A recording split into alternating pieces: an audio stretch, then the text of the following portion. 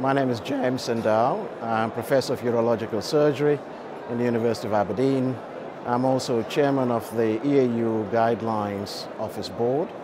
Well, firstly, I am delighted to chair that session this morning on prostate cancer management, where there isn't good evidence. It's a fascinating topic because, as you know, already we know in the guidelines that 90% of what is published is not worthy of being included in guideline recommendations. So we are existing in an environment where the evidence is weak, and the question is, how do we cope with that despite the fact we must improve patient outcomes?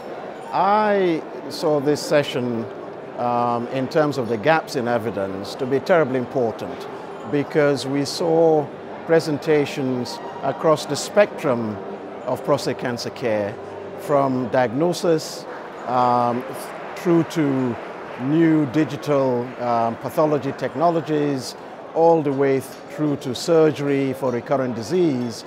And we saw the challenges with the evidence in some cases, where, for example, in salvage prostatectomy, you find that not that many patients are getting through to trials, and not that many patients are being offered that treatment anyway. So some of the problems were highlighted, because you cannot have good studies when patients are not actually having the treatments. But also, the session ended extremely well with Lawrence Collette telling us, from a scientific statistical perspective, the opportunities for filling those gaps that ranges from randomized trials all the way to big data.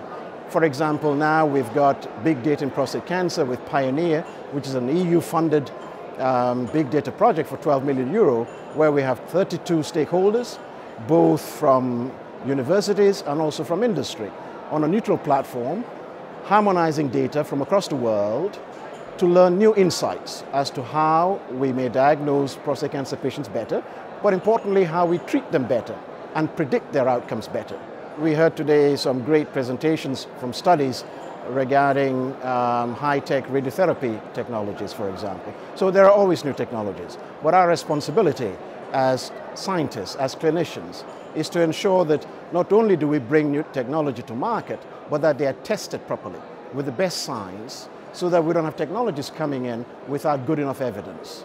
So for us, we saw this as an opportunity to share those thoughts, but also during EMUC we heard that there were consensus meetings between ESMO and the EAU and etc., where in the absence of high quality scientific evidence, we bring experts from across the world to share knowledge and to reach consensus about the most burning gaps that we have in the evidence. The headlines are the two major consensus meetings that have happened at EMUC18, where we had yesterday ESMO and EAU leading a consensus on bladder cancer treatments, etc.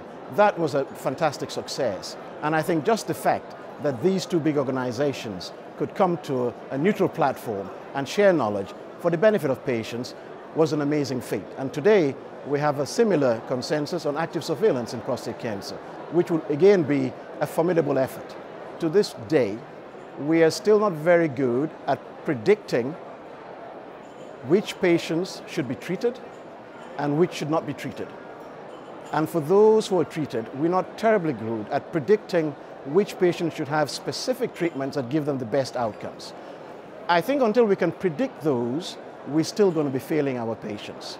I think the biggest lesson we had from this session this morning, for example, is drawing our attention to the fact that we can do these studies.